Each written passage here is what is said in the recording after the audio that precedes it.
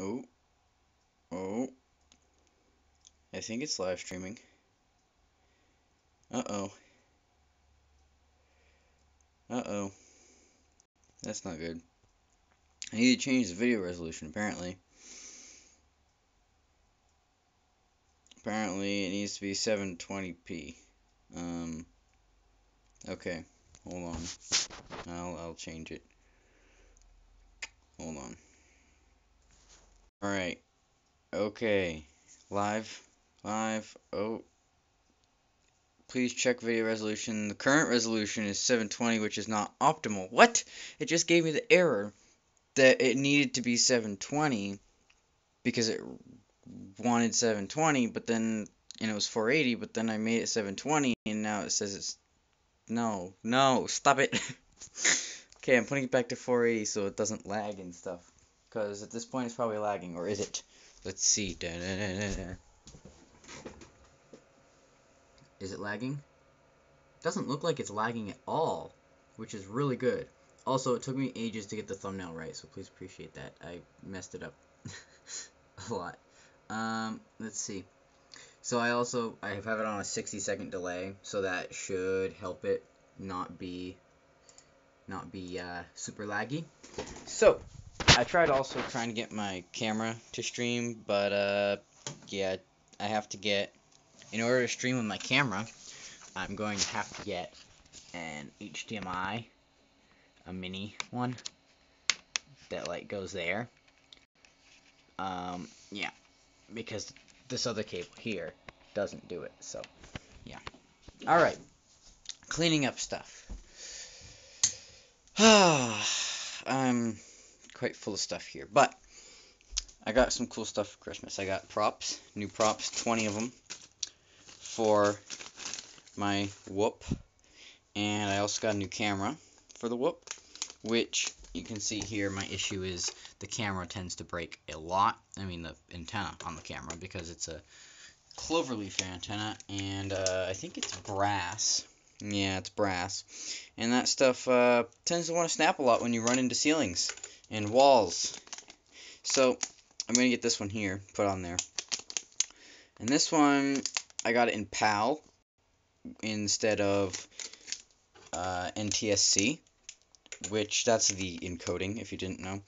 So PAL has a higher resolution, but it is lower frame rate. It's a 25 frames per second. And it says my audio bitrate is 0, which is interesting. Interesting. It's 0. It's not okay. My audio bitrate is 0. How does that? No, that's not allowed. I don't know if anyone can even hear me then. That's terrible. Okay. Anyways. Okay, I thought it said 5 volts, so 5.5. I was like, wait, what? I can't do 5 volts. But 2.5, that works. PAL. So basically PAL has a high resolution. It's like 625 lines or something like that, instead of like 500 whatever. So there's more lines, because how this works, basically it's fast scan TV over radio waves, 5.8 gigahertz, and what happens is it sends the image one line at a time. It's like really old TVs. Like now, of course, we have LED TVs, and they just, keep up really fast. But back in the old days, they had TVs that would use NTSC or PAL, and that's like what VHS is on. Ooh, video. The old videotapes. Those are the best. Got like Charlie Brown on those and Clifford. Yeah. Anyways, that's why they're so low quality, is because they use this formatting, right? That these tiny cameras use now for FPV. And basically, that's what they do, is they send it one line at a time. There's a certain number of lines, and of course those lines scroll across, so it's like yeah, whatever. And that's how you get your signal.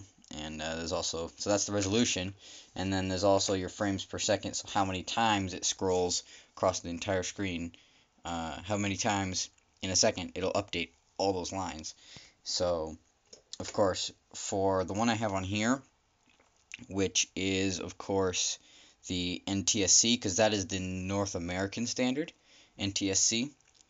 And that one is like 30 frames per second, because it has something to do with like the frequency of our power supplies or something being 60 hertz or something like that. And then for, of course, the European standard is PAL, and well, for basically the rest of the world, including Africa and everywhere. And PAL, I forget what NTSC and PAL stand for, but basically PAL, of course, it has high resolution, but it's like 25 frames per second. And of course, movies are filmed at 24 frames per second, so like you don't notice it really. My stream right now is at 24 frames per second. Well, technically, it says it's at 30, but it should be at 24. Like, that was the frame rate limit I put on it, so I don't know. But basically, 24 frames per second, but that means that each frame is a higher resolution. So, of course, when you're recording it, you're not going to get to see as much in slow motion. You can't slow it down as much because there's not as many frames. But you can get a higher resolution, which is nice. And, yeah. Of course, this is a quarter CMOS, and that's a third CMOS. So the sensor is a bit smaller on this one, but that also means it's lighter. So I can stick it on there better and probably go a little bit faster. Not that I need to go faster, because it is very fast. So then in here, of course, I've got another camera. Yeah, that I have. And this is my issue here, is that I've got too much stuff everywhere. Alright, so yeah. In there I've got another camera, which I have used in the past for... Uh-oh, my wire's stuck. There we go. I've used that one for putting on my RC car, and I made a bracket to do so. Where'd it go? I put it somewhere, I'm telling you. Where did I put it? Anyways, I use this battery here, which is from my quadcopter that's like underneath my bed there. So this is a 650 milliamp hour 1S LiPo. It doesn't say the C rating anywhere on it, but it's just the one that came with that. And what's great about that is it's like the perfect size. And then I made, where did I put it? Ah, there it is. This wire here, I got an adapter. And well, I made this adapter basically, which is the JST, normal, the old ones, you know, red ones there. And I soldered that together and taped it and made a garbage job of this work. And then to this wire that was to charge a tiny, tiny, tiny little quadcopter, which I actually still have here. Basically, the quadcopter fit inside that little area in the remote. It was tiny, tiny, tiny. Oh, okay, you know, just leave that. And the wire, it broke. I kind of crashed it in the snow shortly after I got it, and then somebody stepped on it, and it was kind of really broken. But anyways, this is the charging cord for it, and I made that, soldered it together, and made myself a handy-dandy little adapter, because that plugs into the thingy on this camera. And then, yeah, I have power. It's magical. From that battery, of course. So then I got the power from that battery, and it's amazing. I don't know where I put my little holder thingy, though. Where did that go? I don't know. Oh, it's still over here. Okay, hold on. Ba-da-ba-ba. Hey! I don't even know if it's still streaming right now, but basically, this is my little adapter I made, so it's just, not adapter, brace, what do you call it? Mount, that's it, camera mount. So I can just stick it like up here, and I just tape it down, or something, and basically, put it here, lens sticks through there, antenna sticks up, and it's all protected in here. And what's nice is the lens sticks through that hole, right? And that's kind of a friction fit. And then I've got these two pieces here, so if it does crash into something, like face down, it won't scratch up the lens at all. Or it shouldn't anyways. And yeah, the whole camera is pretty much protected. I can put the battery right in here and glue it in, or just, tape it in, I mean, or on the top. And I've used this on the rock tumbler. Rock tumbler, what is my words doing? The thunder tumbler. These are like $10 on sale. It's amazing. And they go super fast, actually. Basically, it's just two brush motors, one in each like wheel in the back there. And then it has lights and stuff, and it makes a lot of noise, and it goes really fast, and it's hard not to do wheelies. And I just like stick this here, and it looks amazing driving around, and it's really fun. Or I can stick it here, and at one point I was trying to make a mount to stick it right here in the driver's seat, but it didn't work. Is the stream still going? It is still going, and it's like, okay, hold on. And at one point it works! I can't believe it's working! See, I got faster internet, so that's nice. Because last time I streamed with the video games, of course, with Clash Royale, and that was when I had slower internet, so it really didn't work well. It was lagging like crazy. So, I have done no cleaning in the last 10 minutes. I've just talked, and I'm probably gonna have to go any minute. So let me just, I've got this thing. Hold on. Let me just, where do I turn around the camera at? There we go. Okay. I got this thing, and, that's what I got here. So then I should be able to just put this, haha, in there, haha, haha. Oh, I need to go higher though. There we are. But now I can't see it. Oh dear, I gotta get my chair. Hold on. Hey, now I can stand on an office wheelie chair. So safe. Alright, now it needs to go even higher. Here we go. Alright, now I can, like, actually see stuff. Isn't that amazing? Alright. Now what do I do, though? That's what I need to figure out, is where am I going to put this stuff? Oops. Now I'm just messing everything up. Okay. See, this phone stand holder thing doesn't want to go. Whoa. Okay, okay. That works. Why not? American flags. Alright. So, also I'm going to make an airplane out of this guitar thingy, so, that'll be fun. I'm going to order some motors on Banggood. They're like $9, and they're pretty big as well. They're the equivalent, basically, of a C-Pack from Flight Test. And I'm getting 10 by 4.7. 10 by 4.7, right? Or was it 4.5? 4.7. I think it's 4.7. 1047 props. And I'm actually getting 10 of them, so it's 1047 props. It's like $5 for 10 of them on Banggood. It's awesome. They're like even good nylon ones, too, so they have great reviews. So I'm going to get those. This is all my batteries for my whoop. Goggles for my whoop. The actual whoop. In 7 days, my quad is coming. The Yashin Wizard TS215, right? It's like their best models they make, and it was like $150, which is really good. So, yeah, I got that for Christmas, but I didn't really get it because like it's not gonna get here for a while. So this is how I pack my goggles actually. So I take off my circular polarized antenna, and I stick that in right where the nose piece, like where the nose goes. Stick that in there. Then I take my charging cube, which is just like an iPhone charging cube, right? Well, one of the really old ones. This is actually from an iPod 5. Yeah, I think it's, yeah, from my iPod 5. It's like 6 years old. So, I stick that there, sort of. And then, take this. That's my charging cord and the wire for the AV input and all that. And I could put that, I just stick it right here. Charging cube that came with the goggles itself, stick right there. And then, of course, little nub protectors over the connectors, the SMA connectors. I think they're SMA, right? I don't know. I don't know the names of them. They're just thingamabobs and who's-ema-whats. So instead of putting this in the bag where it came, because it was a pain to open it every single time, and that's why I actually had to like glue this, because it got all broken and ripped, because the plastic isn't great. But instead of doing that, let me see, it goes that way, yeah, no, yeah, no, yeah. I just stick it on top, and it's fine right there, and then it's right there when I need it, instead of having to open up the bag and everything. So that's what I've got. And I just tuck this sort of in here, and then it's ready to go. Ready to close up.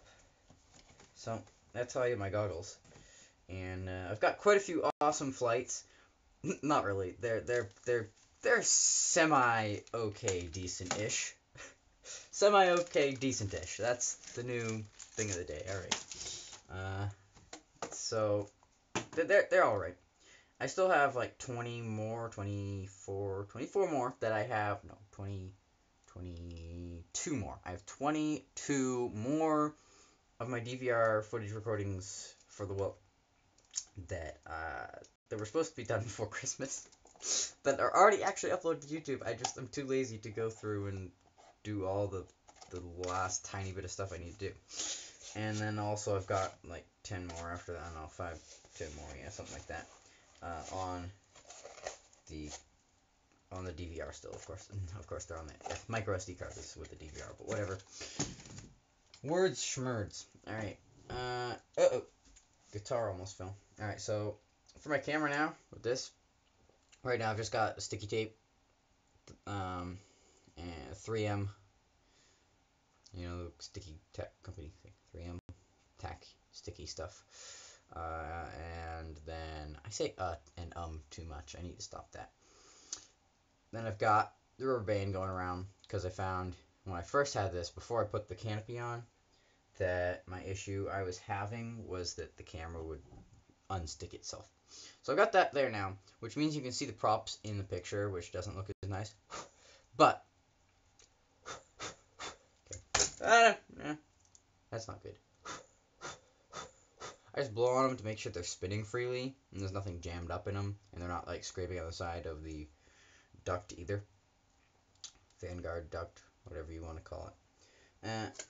So, yeah, that's how it's stuck on currently, and I should probably update the firmware, but I don't even know where the... I don't even honestly know where the boot pads are to short out so that I can put new firmware on, so... yeah. That's the problem. Also, the frame's still broken. I tried super gluing it, but, you know, it didn't really work, so... Frame is still broken from my crash 20 feet out, 20 feet out of a tree, so... That's nice. And... oh, yeah, this is a chainsaw. Like, literally a chain that's like a handsaw. Like, it's a chainsaw. Ta-da. Amazing. Oh, I've got stuff to open as well that I picked up after Christmas with the Christmas gift cards and money I got. I picked up some more stuff from Walmart and Hobby Lobby. Hobby Lobby has a lot of great stuff. So that's the canopy that used to be on there, which picked it up. It really picked it up off of the board and gave it a slight upward angle as well, so you didn't see the props or prop guards anymore. But I don't have that on there anymore because I felt like with it holding the antenna, because it kind of holds the antenna right here, I felt the issue with that was when I would crash, it would just bend it and break it, and I felt like having it like this would be better because it just bends instead of breaking. And bending is much better than breaking. So, yeah. I haven't seen anybody actually watch the stream yet, which, you know, that's fine. It's just fun to talk because now if I talk to the camera, like to my phone, instead of talking to myself, I seem less crazy. So that's awesome. Let's see. I'm packing up the whoop for a while, I think. So I'm going to stick these in. And then that padding just goes over the top. Close up. And this thing like this is not going to get broken anytime soon. Like, that's awesome. So, props and camera. So these props are not the same ones that it came with. Because the ones it came with, they were actually pretty cool. They were very soft plastic, and so you could kind of bend them back. These ones are much stiffer plastic. I mean, you can still bend them a bit, but they're going to get broken more easily. But what's nice is I think they are... I don't know if they weigh the same or if they weigh more. I don't know. But they should be exactly the same for flying. They should have the same characteristics, flight characteristics. And they look cool because they're different colors. I got bright pinks and yellows, reds, blue, white. It's amazing. So, all sorts of different cool stuff there. 31mm props by 0.4 for the shaft, 0.4mm for the shaft. Which, of course, is just teeny, teeny, teeny little hole. I don't even know if it's in focus right now. Because, whatever, you know. So, I don't know what I'm going to do with these. I'll just stick them over here with my batteries for now. I really should have those batteries in a LiPo bag, but... let's see. Close this up now. That's how I do it. Make sure that's on the inside. I also keep a micro SD to normal SD adapter in there, so I can take out my DVR micro SD card that's in there. I think it's 32 gigabytes, but you know, it's like half full, and I have 170 videos recordings on it. Each of them's like a minute at least, to 3 minutes. So here's my flight record here, in case you were wondering. I do keep a flight record, and I'm not very good at it. Alright, hold on, let me get up here so you can see it. So, of course, I started here around flight 90 something or other. I had, the last time I had recorded on my phone, my old phone, which wasn't actually, it was like a phone, but it didn't have a SIM card, so I didn't use it. It was an iPhone 5C, and it kind of broke. Yeah, first screen I ever cracked. Dropped it right onto a basketball court on pavement. Anyways, flight 69 was the last one I had recorded on there. So I started with 70 here, but there was quite a few I did between the time I did that and the time I started this record. So I ended up erasing them. I'm gonna go through all my files, all the video recordings, because I recorded every single flight. So I'm gonna go through every single flight that I've recorded in order to find the one that, find what number I'm on. So anyways, got all these. Kind of got a system going now. Got all these. Here I started the real system, so I put the flight, like what number flight it was, with a big F, and then I've got the date and time, which I try to keep recording like what time I did it, and I actually have the correct time on my DVR now, so it should help a lot, and day as well. Battery number, so I record which battery I've been flying with, so then I know, and of course I've got a new system now where I put the B next to it. So that makes sense. So now it represents it. And then the little f for the flight number of the battery. So how many flights I have on each of these batteries. So I'm going to have all that recorded. Except for the ones that, I didn't record. Which is going to stink that I don't have those. Because they lost. Because I did record them on the phone. But they are lost because the phone broke before because what I did is I screenshotted all of the flights. All of the recordings. All of my records. I screenshotted them, put them on a computer. The screenshots, but of course I didn't have the chance to do that with the last few of them, which really stinks. But I can get the record anyways just from like how many flights I have, just by looking at all my DVR footage and figuring out how many, just based on the time and the dates and all that. But I cannot figure out how many flights on each battery, so I'm just going to estimate about one for each, because that's how I kind of did it. I kind of cycled through them one each back then. Then I here have a description of where I was flying, and like what I did on the flight, if I crashed, that kind of stuff. So that's kind of how it works. So my nice little flight record here. So got that, and that just goes inside the box for my transmitter. And of course this knife that this pencil that I sharpened with my no, I can't flip it. Hold on.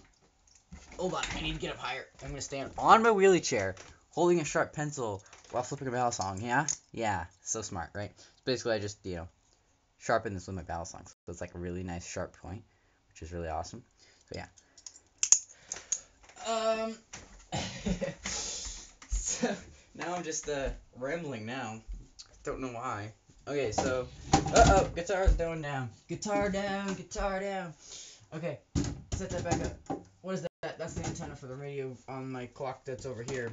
And it's now 12:47. It's 12:47. How'd that even happen? Alright. I'm trying to look at my phone screen because I moved the chair. Okay, that's fine. Basically how I pack up this, put that there, antenna down, of course, put my pencil here. This is a wire that has one of those connectors. A USB mini USB-B? USB, okay, whatever. That's what I use to connect it to my computer for the simulator. And then I can put my pencil right there. Then, of course, this stick has to be in the middle for it to go down properly, because I actually cut a hole in the middle as well here, this slot, so that I can keep the lanyard holder on, which is nice. Okay, and so this just goes on like so. Paper on top of there. Got my flight test lanyard, which just stick it over here. We got the box. Oh, this way. Ta-da! That there. Ta-da! It really bothers me that they put it sideways. Like, if they put it this way, I'd be so much happier. But they didn't. They had to put it this way, so like the box is sideways. It's really annoying. Anyways, I'll put my lanyard. I'll just like, what can I do with this? I'll just hang it like here. There we are. Ooh, now it's shaking. Uh-oh. Okay, let me take a look at the camera. Alright, that looks nice. Perfect. Oh, man. This is great. I love this camera angle. This is great. I don't even know how the other stuff turned out, like showing stuff up close, but that's good right there. So, I'll take this box, bring it over here on my bed, and I'm going to put my other thing on top, because what I'll do for my tiny one is I have this tote bag. It's about that big. It's blue. Got it for free somewhere. I don't know where, but yeah, big, that big. Put the transmitter box here, right in the middle. Lipo bag over on the side, and then I put the goggles case on top of the box for the transmitter, and then I put my tiny whip box right next to that on top of the transmitter box still. And then I put the lanyard right along the side, my pencil, of course, inside everything. Everything I got is right there. It's perfect, right? I used to also carry a voltmeter and everything, so I could measure the voltage, because I used to measure the voltage before and after every flight. And when I charged it, I used to record how long I charged it for, and that took forever and took all the fun out of it. So I stopped doing that. I just kind of gave up. So now I just record the date and time and what flight number it is and all that sort of stuff. So put this over here. All right. I have space on my lovely little bureau, which, you know, basically, this is my desk. This is where I build all my planes and everything like that. Nice smooth surface. What I have is this big sheet of cardboard that I got, like, a sled came in it, like, 6 years ago. 6 years ago? Something like that. Big box for the sled, right? It was one of those fancy sleds with, like, the runners and everything. Yeah, it was awesome.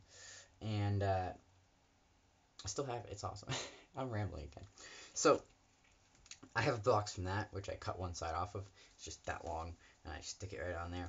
It's great, because then it protects this nice surface. And then I also have another piece of cardboard. When we're doing some cutting, of course, I have that other piece of cardboard underneath the big piece of cardboard. I have a cutting board under that. Well, it's like a cutting mat, one of those plastic ones, like for fruit and vegetables, like portable ones, but it's plastic, but it just keeps me from cutting my table, because that would be bad. Alright, camera, mount, thingy. I'll just stick those over with my LiPo batteries, which are just sitting in a little plastic organizer, which is completely unsafe, yes I know, but I don't really use my LiPo bag. I should. I only really use it when I'm putting my little LiPos for my whoop in, so that I can bring them places, right?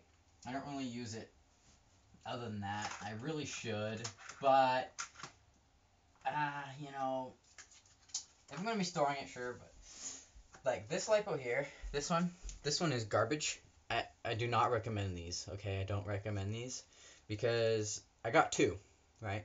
1,000 milliamp hour, 25C continuous, 50C burst discharge rate.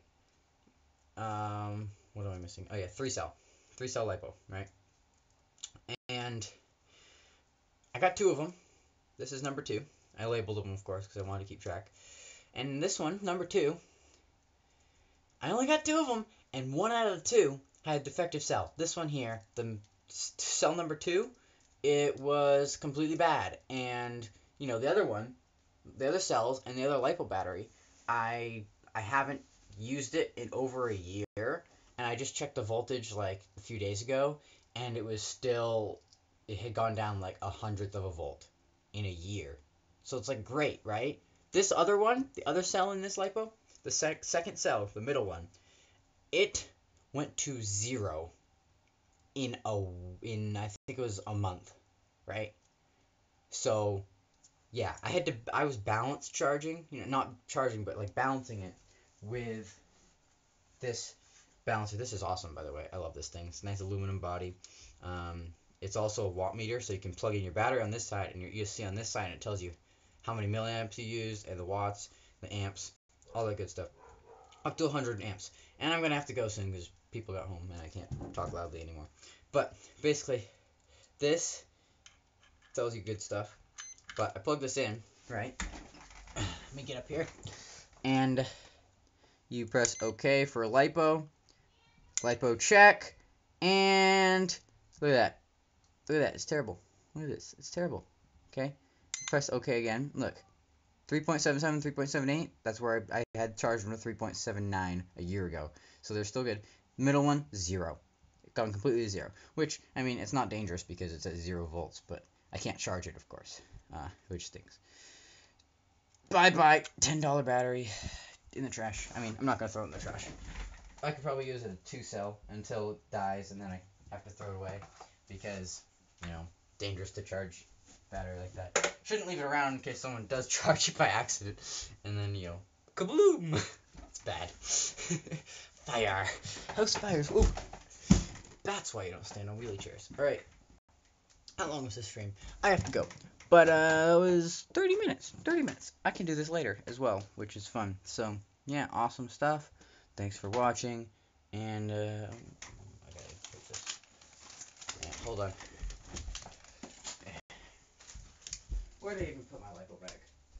Where did I put my lipo bag? That is a good question. Where did I put it? I don't know where I put my lipo bag. I can't find it. I don't see it anywhere in my room. I don't know where my lipo bag is.